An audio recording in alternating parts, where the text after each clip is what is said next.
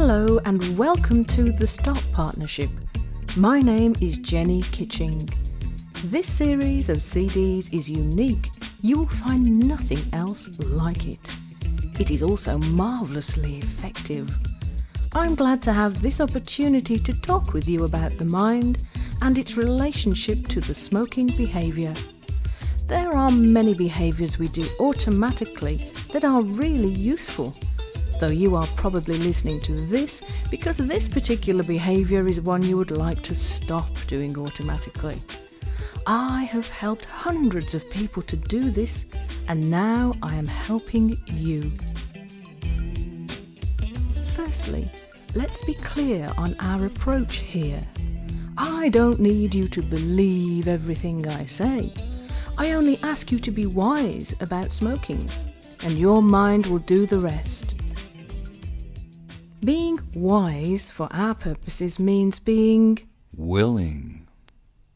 Just be willing to listen, to process, to think. Interested. Be interested in the process. Successful. And when you are successful, enjoy that success. You will find being wise is something you will apply to anything new that you wish to undertake or learn more about in your future. You perhaps already now are processing just how often you have put previous concerns to one side and become willing, interested, successful in your learning, and as you enjoyed that success, became even more willing to engage with that activity again. Driving a car maybe, running a marathon, hosting a dinner party, becoming married. All these are activities that were a little daunting when we first approached them, and now we enjoy with ease. Hopefully. This series is divided into 3 distinct sections. The first 2 sections must only be listened to when you can safely relax completely. So, particularly, do not listen to these whilst driving or operating machinery. Okay, the machine you are playing these tracks on is fine. You know what I mean. The first section is processing. Processing is what you are doing all of the time, mostly without being aware of it. You may learn some things about smoking that presently are hidden from your awareness. Your awareness is your consciousness, your conscious mind. The second section is treatment. We, you and I, shall be treating the smoking behaviour so as to get you to the point whereby you choose to do something else, and you don't need to be aware of what that is. You can already begin to wonder what it is you would be doing if you had never learnt to smoke. We will create a new program to run in place of smoking. The third section is reinforcement. This is the song you can play in the car as loudly as you like, played anywhere you choose, wide awake, to reinforce the positive reprogramming that will then be in place. This is a method of activating that new program you have created. So, congratulations on coming this far, and let's begin now.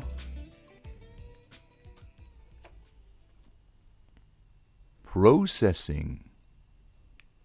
Something is always happening inside of you and around you. Programs. As a computer runs programs and you push the buttons to activate them, so programs, ribbons of thought, interlocking chains of events, produce your reality. You've probably run a few programs today, such as brushing your teeth, I hope.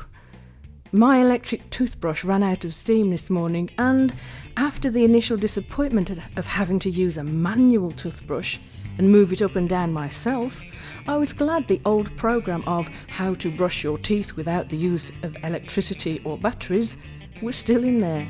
All I had to do was consciously call it into play. Push the button, if you like. I know people who have stopped smoking for over 10 years and say they could start smoking again easily. Of course, the program is still there. We don't unlearn anything. Just because we do not do something doesn't mean we forget how to do it. We gather information, data throughout the whole of our lives. Congratulate yourself now on knowing more about yourself and about life than you have ever known before. We run programs consciously. We push the button. And we also have programs running where others have pushed the button. The program doesn't care who pushed the button. The program is up and running, with or without your conscious intent. Those who have stopped smoking are merely running a different program at those times when they used to run the smoking one. Like when I first used an electric toothbrush on the advice of my dentist, it felt a little strange, though I persevered with it because someone in authority told me I must. I felt as if my eyes were wobbling in my head with the vibration, though now, when I go back to the old program of manually brushing, it seems like just too much effort. I had created a new program that was far more effective for me. What's important now is to learn how to create a program. You've done it so many times. Now is the time to consciously realise how you've done it. Then we'll realise how you operate the program, how you push the button. Taking some action or definitive step to activate that program is programming. Previously to now, perhaps the program seemed already there, and it was just a matter of activating them. The idea now is not just to activate the programs that are there, but to create the program itself. We will explore the method of creating the program and thereafter the technique of implementing it. A subtle distinction perhaps, though a very important one. If you want to do something else instead of smoking, you first have to create a new program. Otherwise, the old one will keep re-establishing itself. Be willing. The program of smoking is very well defined in the unconscious mind, that part of the mind out of your awareness. Your mind will not be happy if you tell yourself not to run the program. It needs another to replace it that is better. Only when the new program is better will the old one be replaced. Hopefully you are realizing now that you do certain things much more easily and effortlessly than you did 10 years ago, as you have found better ways to do them. Our storehouse of programs is lacking. It is weak, filled with faulty programs that short-circuit themselves or loop too quickly. Shallow programs from advertising, from films, books, conversations. Effective, dynamic, powerful programs easily replace old, outworn ones that have outlived their usefulness. Choice. No one can make you do anything you don't want to do. You are a grown-up now, a full-grown adult with free will, with choice. So the first question to ask is not, why do I smoke? But what is it about the smoking behaviour that I enjoy? For if a part of you did not enjoy it, or get some benefit from the experience, you would not choose to do it. You may say that you do not recognize the choice here, that you feel you just have to do it. And in many senses, you are right. Choice is in the domain of the conscious mind. We take action consciously when we pursue some new activity, when we haven't done that activity before. When we embark upon processing a new task, we could say, in modern terms, that our mind writes a program, storing it to use repeatedly in the future.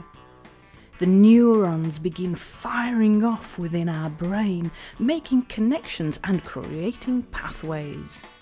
Do an activity often enough, and pathways are carved deep into the unconscious mind, so that we do not need to consciously tell ourselves how to walk, drive, or brush our teeth. This frees the mind up to worry about all other kinds of stuff while we are already involved in activity. The unconscious mind cannot choose. It just runs programs. The activity of smoking is deep within the unconscious mind. This activity has become associated with all kinds of other things, such as relaxing, rewarding oneself, socializing, and more. If the unconscious mind has these strong associations, then any attempt you make consciously to stop the behaviour also means stopping, relaxing, rewarding yourself, and socializing. No wonder it has been difficult in the past to stop. The smoking program. So, you have a program. Perhaps in the past you have promised yourself you will never smoke again, only to find an old program running any time you smell cigarette smoke, are offered tobacco, or get into your car after work. The program is up and running whether or not you choose to run it. Your best friend could have hit the enter key, your worst enemy. The sound of the telephone ringing, putting the ironing board away. The program is running. It is like your very surroundings are dictating to you when you should smoke, and the conscious mind no longer has control over what you want to do anymore. Your surroundings, the people you meet, the objects of your reality push your buttons and run your programs. You need better, tighter security. It's time to take your power back. Your smoking behaviour is an old program. You have lots of old programs in there that have long outgrown their usefulness, and they stopped running years ago. So you just don't run the program entitled Ways to Get Out of a PE Lesson, or How to Behave Older Than I Really Am so that I can get into the cinema. Maybe a remnant of the former remains if you are paying for a gym membership and find yourself much too busy to go.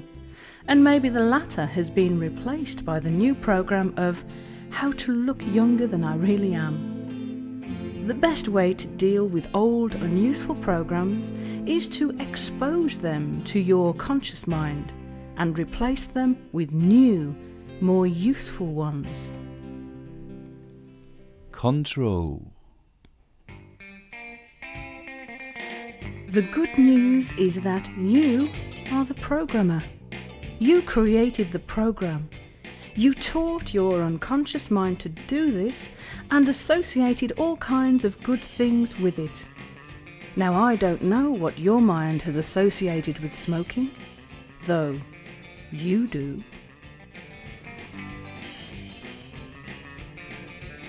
Many of my clients have said the following. Well, it's like a reward. Home from work, put the kettle on and kick my work shoes off. Or, the food's all done, the kids have settled down.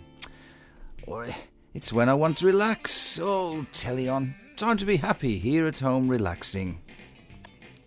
It gets me off to a good start. Well, you know, when you get up in the morning and the first thing you've got to do is switch on the kettle and light a cigarette to wake you up. Or, well, it gives me a break, I suppose. I'll look through my work schedule for the day and plan when I'll be able to nip outside for a quick one. I just can't wait until I get in the car and shut the door on work. Do you know what I mean?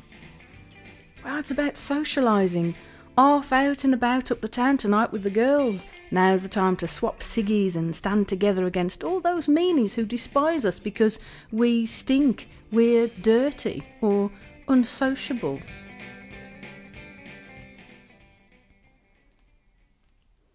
This last one is the strangest, as in many cases a client will talk of their frustration as the very society that encouraged you to begin this behaviour, with its smoky detective films and glamorous movies, now ostracises you for doing it. All these good reasons we give to support the smoking behaviour. This isn't what smoking did for you in the beginning. I would ask my clients, remember the first time, however vivid, however vague. Can you remember taking that first puff and deciding this is what I want to do for the rest of my life because it does such wonderful things for me? No, your whole physicality would have rejected this very strange idea of inhaling smoke. Your unconscious was in fact used to the idea of ridding the body of any smoke that entered the lungs, remembering how you would cough when too close to a bonfire or in any smoky situation. It was its job to protect you. It is its job to protect you. Do something often enough, and the unconscious mind takes over the process. You convinced your mind it was okay to smoke. It was a good thing to do, in fact. You programmed your mind. Anyone who wears contact lenses can remember how strange it was to begin with, trying to convince your own eye that you weren't going to hurt it, as this big finger came towards you to affix a little piece of silicone. Any parent will know how difficult it is to hold your baby tightly whilst a nurse sticks a big needle into its tiny arm as you convince yourself it is for the best. Addiction. Yes, many reasons, many subroutines running, associating smoking with good things. I say to my clients that the addiction you have is an addiction to feeling better, feeling good, confident, able to cope more. And that is a good program. You can run this feel-good program without the smoke being involved, you know.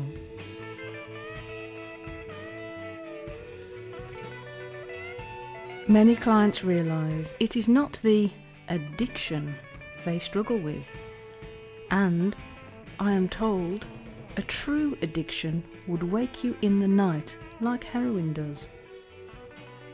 Most people I speak to agree that it is mostly habit, mostly associations, subroutines. Let's keep the good things and release the bonds that you've been encouraged to forge between reward, socialising, companionship, relaxation, and this old unuseful behaviour. As you have made these bonds, you can unmake them. You are the programmer. You have the power. These good things have merely become symbolised by a cigarette or tobacco, and you'll just choose a different action to remind yourself when you need a break, when you deserve a reward, when it's time to socialise. Allow yourself the pockets of pleasure the old behaviour of smoking gave you. So, Let's continue now with the next step. Let's create your new program.